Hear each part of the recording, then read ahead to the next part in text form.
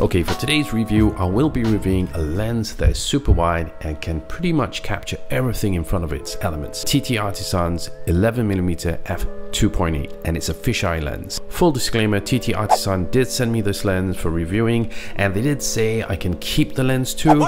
Also, everything I say in this video is purely based on my personal experience using this lens for a few weeks now. Also, like all my other reviews too, this review is not going to be one of those scientific in-depth review because there's a ton of that out there. Mine is just merely based on my personal experience of me using the lens and what I thought about it. So if that does tickle your fancy, then I guess this review is definitely for you. Right, so let's first talk about the build quality of this lens. As I've often come to expect, TT Artisan is no stranger at making good solid lenses. So far, I have used two lenses made by them, the 17mm f1.4 and the 35mm f1.4. I must say, when it comes to build quality, they are definitely very well made indeed. By the way, if you like to watch those reviews, do check out the link on the right hand side to watch them.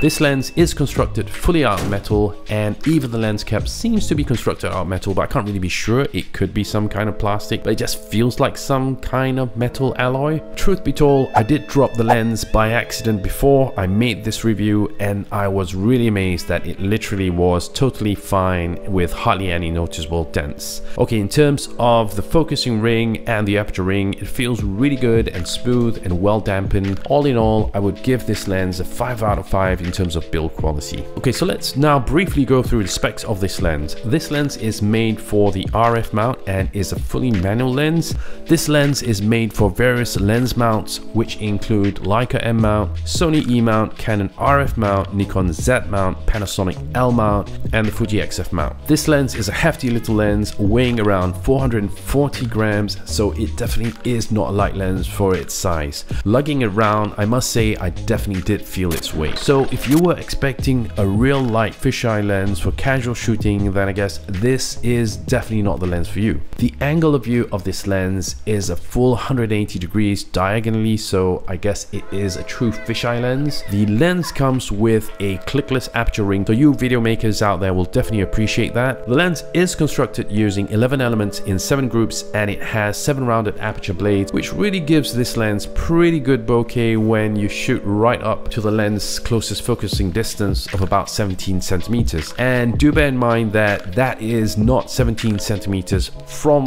the end of the lens, but it is the distance from the sensor itself, which does translate to be really close distance in terms of close focusing distance. In terms of aperture, at its widest it can be open to f2.8 and it can be closed all the way down to f16. Due to the nature of this lens, it doesn't come with any front filter thread because it does have this inbuilt lens hood which is permanent and you can't unscrew it at all. So yeah, okay, so that's enough about specs for now. Let's go in and see more samples of how this lens really was like using.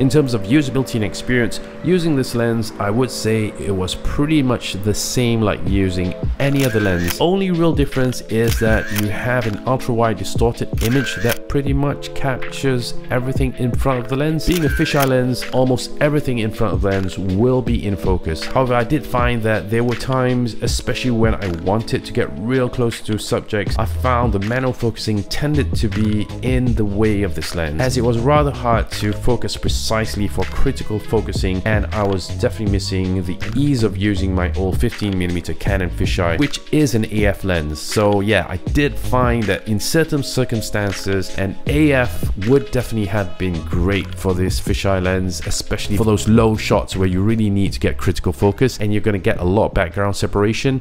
So an AF would definitely have been amazing on this lens. But yeah, in terms of lens flaring, I found that this lens was quite okay and it wasn't really that bad. Also, in terms of lens breathing, this lens is quite alright too. Right then, so what's my conclusion after using this lens for a few weeks now?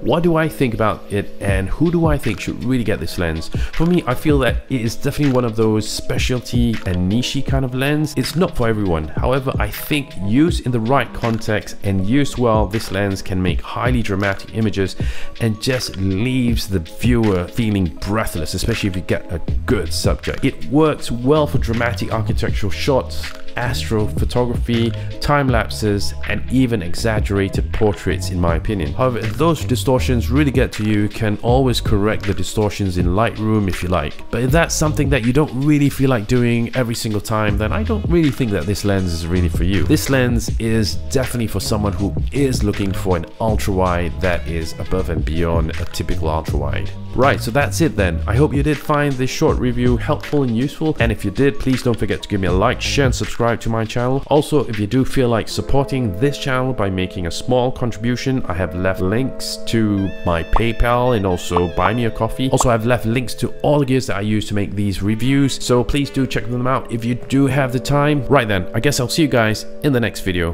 Peace.